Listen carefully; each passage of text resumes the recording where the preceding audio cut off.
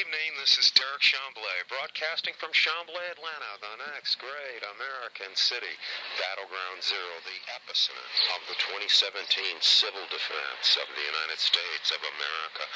Still a beautiful, clear, sunny day in Chamblee, Atlanta. It's winding up on 6:30 in the evening, Thursday, July 20th, 2017.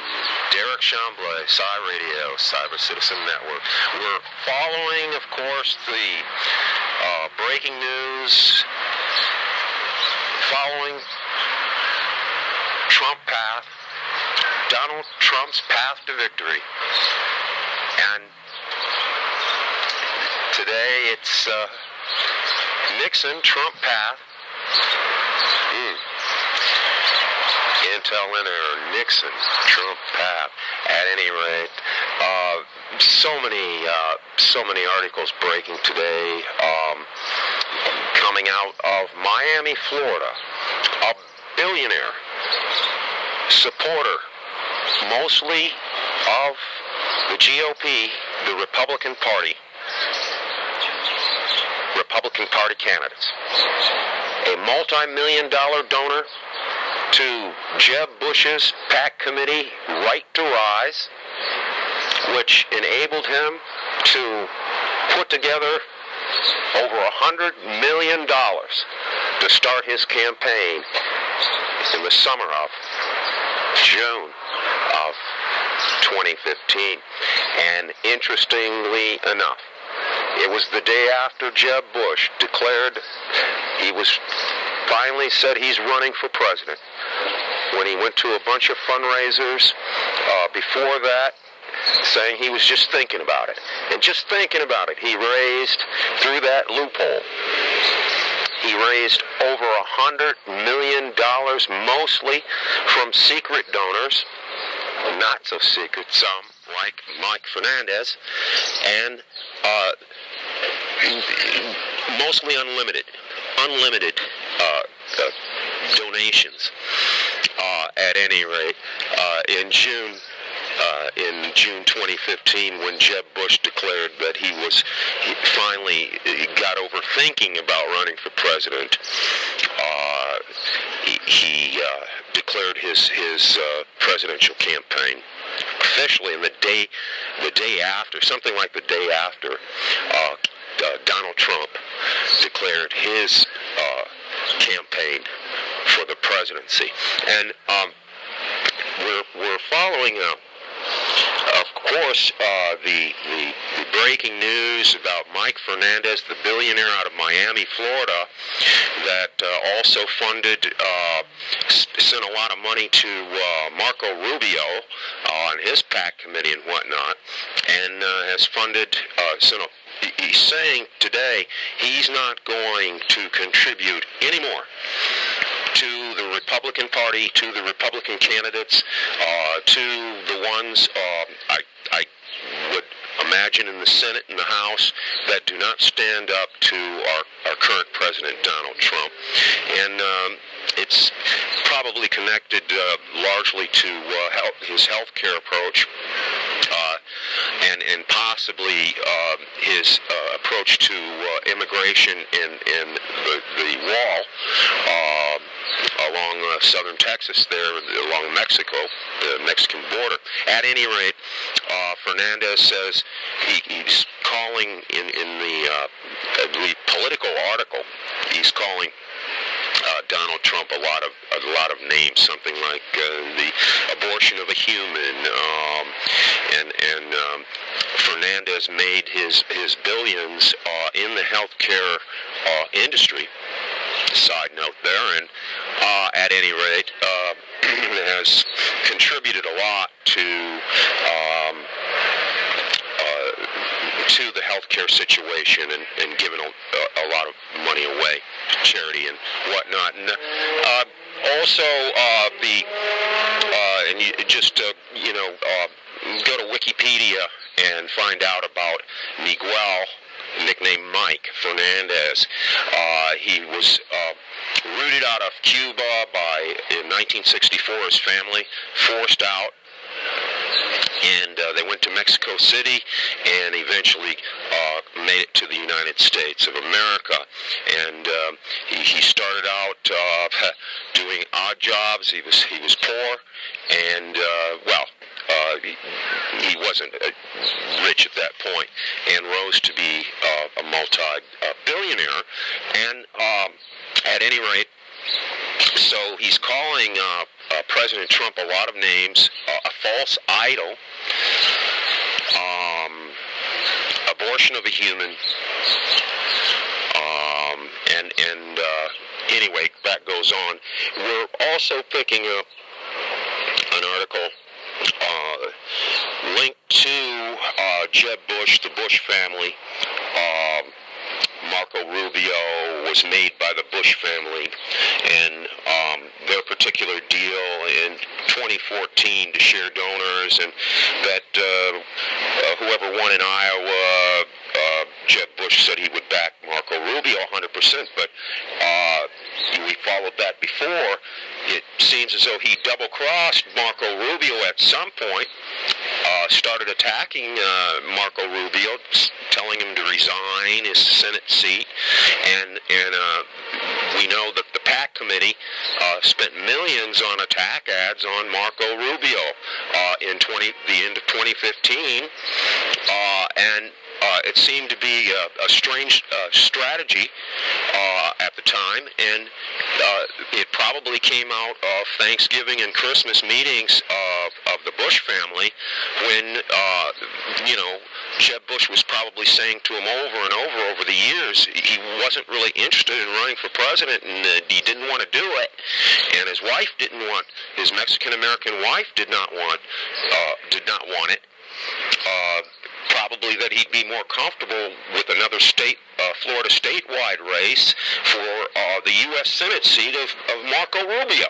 So they made a deal, Bush was going to, Jeb Bush was going to make it seem like he's going to raise a lot of money, he's going to make it seem like he's serious about running for president, but he really didn't have his heart in it, and then he was going to withdraw and put his support behind Marco Rubio for president, and then when Marco Rubio resigns the Senate seat, he was hoping to get the U.S. Senate seat and carry on his particular agenda, Jeb Bush, as far as right to rise, and as far as the core education kinds of things. At any rate, he double-crossed Marco Rubio. He sent, the Bush family sent Marvin Bush to Texas to help the Ted Cruz campaign. He did not endorse Marco Rubio after Rubio finished ahead of him in Iowa.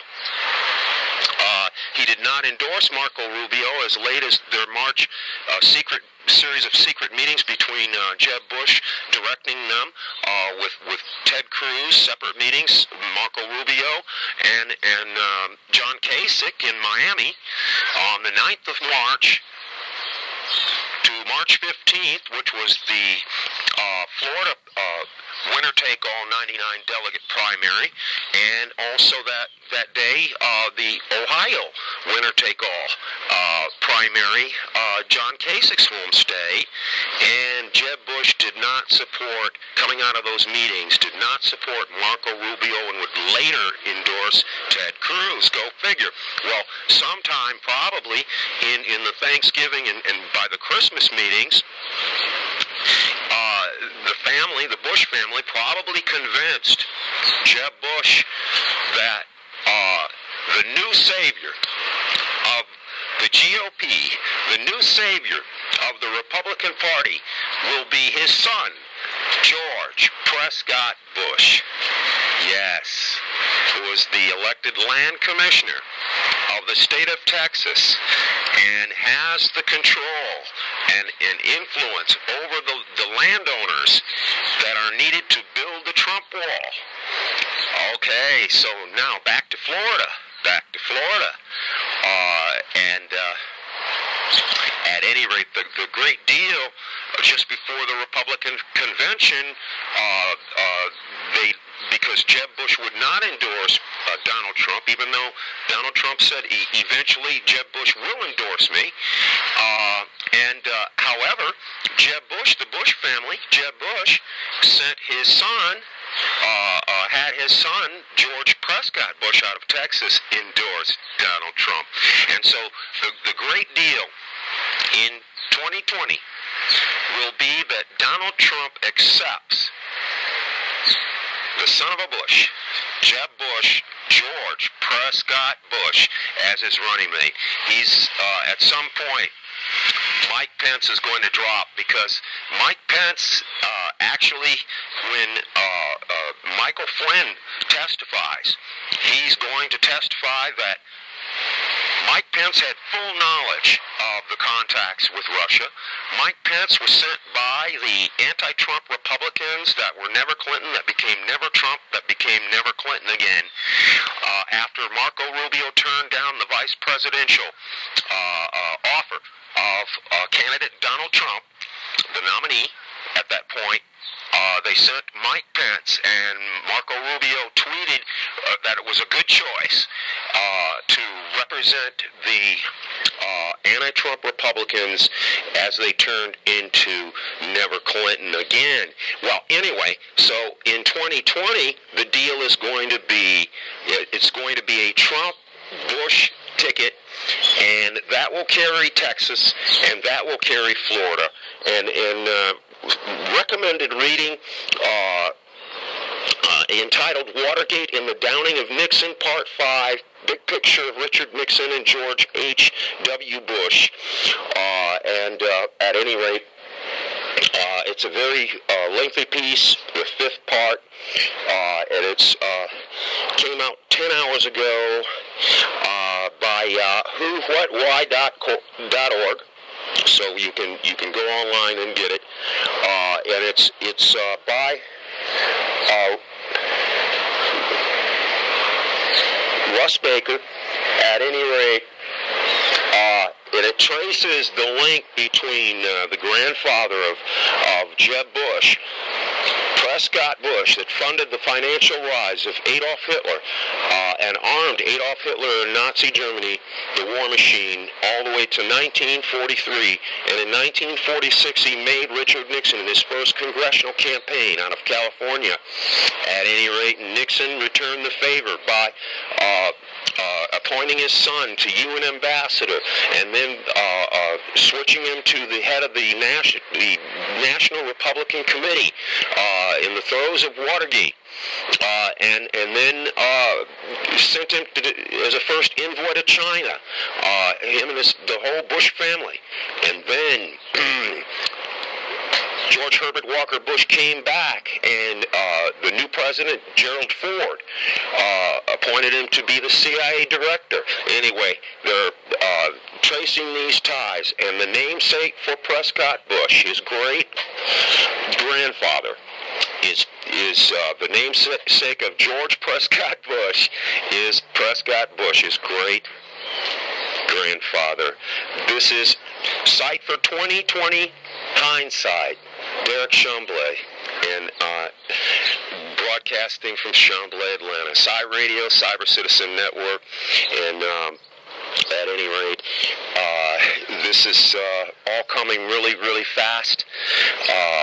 In the breaking articles on basically, there's so many that want President Trump to be impeached, and they compare his path to, and that's what we're following, Nixon-Trump path. And so at any rate, but if you go and Google George Prescott Bush, you'll find the article listed, the whowhatandwhy.org, Watergate and the Downing of Nixon, Part 5. Thank you very much.